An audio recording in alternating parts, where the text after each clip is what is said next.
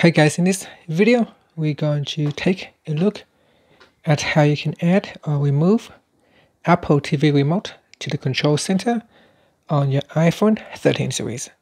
First, let's go back to your home screen by swiping up at the bottom of the screen. On your home screen, tap on Settings. In Settings, go down and tap on Control Center. Then go down and tap on Add Apple TV Remote. So tap on the Add button to add Apple TV Remote to the control center.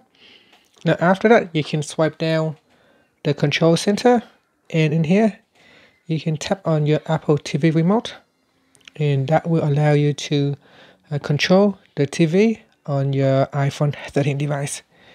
And that's it. So you can tap on the drop down button to choose a TV. It will need to first connect to a TV before it can control the TV and use your phone as the remote.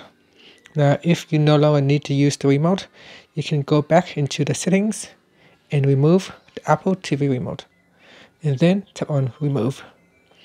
And that's how you can add or remove the Apple TV remote to the control center on your iPhone 13 series. Thank you for watching this video.